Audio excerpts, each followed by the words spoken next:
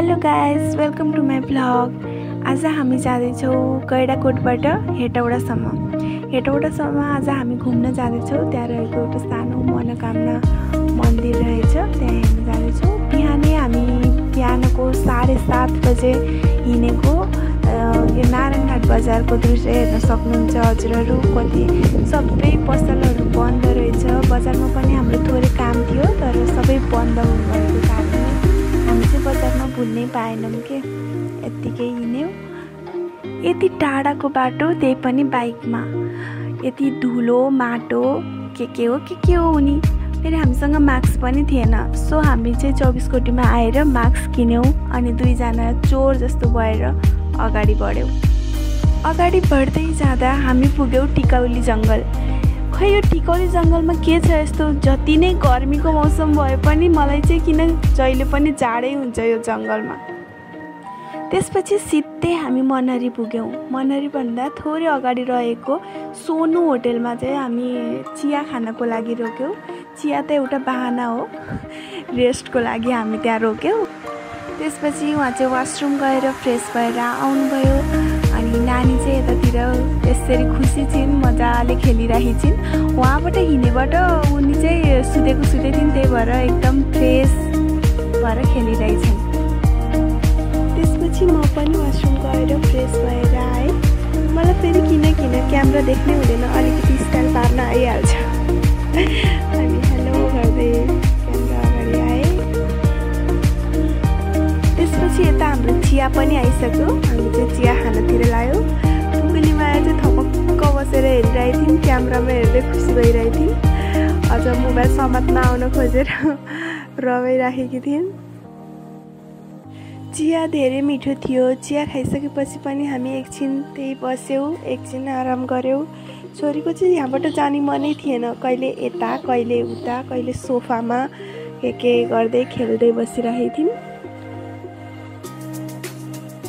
जानु मन नभएर पनि त भएन, जान त पर्यो। सो हामी चाहिँ यहाँ बिदाई गरेर फेरि हिँड्यौँ आफ्नै बाटोतिर।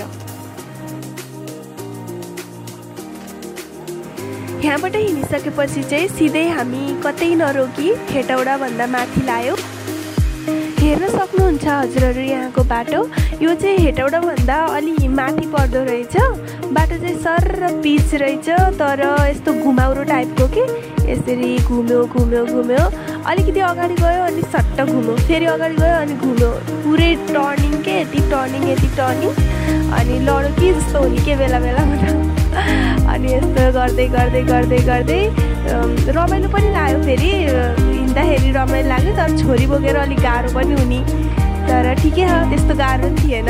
राम्रो रमाइलो साथ हामी माथितिर लाग्दै थियौँ।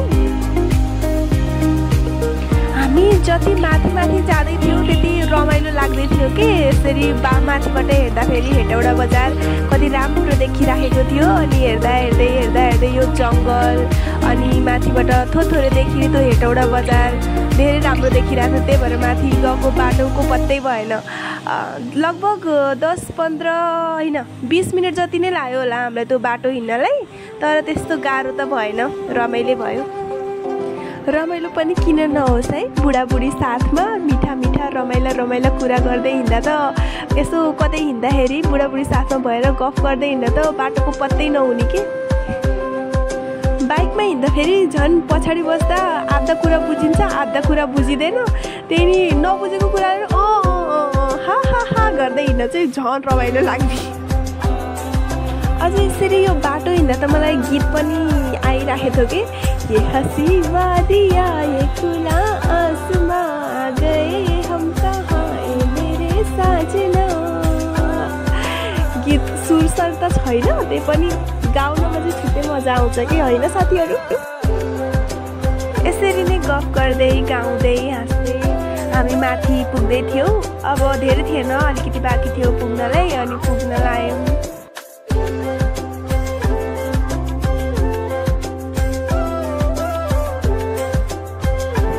यसरी हाँस्दै गाउँदै गफ गर्दै हामी यहाँ माथिसम्म आइपुग्यौँ। माथि आएबाट हामीले यहाँ एउटा चोक देख्यौँ। त्यो चोकबाट अलिकति भित्र गएपछि थोरै अगाडि रहेछ, अब धेरै छैन। अनि आइपुगिसकेका छौँ हामी यहाँ माथि आइसकेपछि थोरै अगाडि गएर हामीले चाहिँ बाइक पार्किङ गऱ्यौँ। पार्किङ गरेर पनि अलिकति माथि हिँड्न पर्ने रहेछ, सिडी चढेर जानुपर्ने रहेछ। अब सिडीबाट त बाइक लान मिलेन, सो हामीले चाहिँ बाइक पार्किङ यहीँ गऱ्यौँ। अनि यहाँ पार्किङ गरेर यसो ब्याग मिलाउने, छोरीलाई मिलाउने गरेर यताउता हेर्दै थियौँ। यहाँबाट हेर्न सक्नुहुन्छ हजुरहरूले हेटौडा बजार देखिराखेको छ। अलिकति म हजुरहरूलाई जुम गरेर पनि देखाइदिन्छु है। यहाँ कस्तो राम्रो देखिएको थियो कि अब रियलमा हेर्दाखेरि चाहिँ धेरै राम्रो देखिरहेको थियो। अब यसरी क्यामेरामा त्यति राम्रो देखिएन। बिचरा मेरो भाइलाई चाहिँ रुगा लगाइरहेको थियो, नदेखाऊ मलाई भन्दै हुनुहुन्थ्यो। फेरि मलाई चाहिँ देखाउन मन लागिहाल्यो कि के भन्दै हुन्थ्यो, मैले आवाज चाहिँ काटिदिएँ।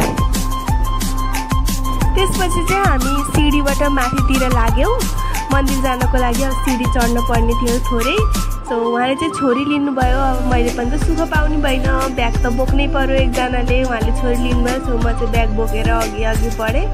अलिकति सिडी हिँड्दा पनि सास फुलेर फेरि यति गाह्रो भयो। अनि यहाँ माथि आइसकेको छौँ। यहाँबाट हेर्न सक्नुहुन्छ हजुरहरू मन्दिरबाट नजारा यहाँ माथिको। हामी चाहिँ थाकेर एकछिन बस्यौँ अनि उहाँले चाहिँ भिडियो गर्दै हुनुहुन्छ, देखाउँदै हुनुहुन्छ। म चाहिँ छोरीलाई लिएर एकछिन बसेको छु।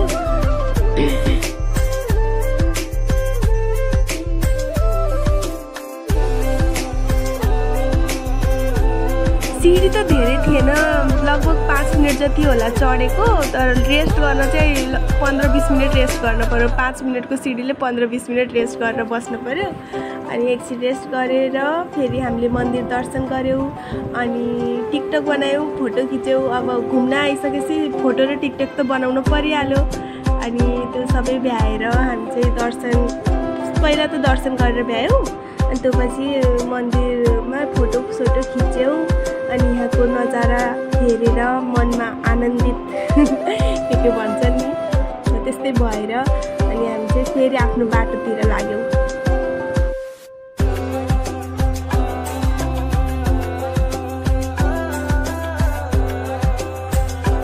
दर्शन गरेर हामी फर्क्यौँ। मलाई अघि छोडेर मलाई पछि छोडेर अघि जानुभएको छ।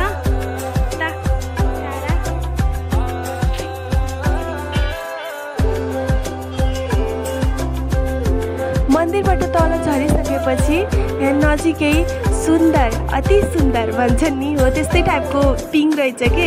अब यस्तो राम्रो पिङ त छुटाउनु भएन खेल्नलाई, त्यही भएर हामी यहाँ पिङ खेल्ने तयारी गर्न आयौँ। यहाँ मान्छे खोज्दा फेरि मान्छे नै हुनुहुँदो रहेछ। बल्ल बल्ल मान्छे भेटेर अनि हामी चाहिँ पिङ खेल्ने तयारी गऱ्यौँ। फेरि छोरीलाई लिएर एकैचोटि बस्न नि मिलेन, छोरी मान्दै नमानेर बल्ल बल्ल अलिअलि फोटो भिडियो खिच्यौँ। अनि यहाँ कति रमाइलेरी हामी पिङ खेल्यौँ। अनि यहाँबाट हामी फेरि फर्क्यौँ। त्यसपछि सिधै हामी हेटौडा झरेर हेटौडामा रहेको लोकप्रिय होटलमा खाना खानको लागि पस्यौँ।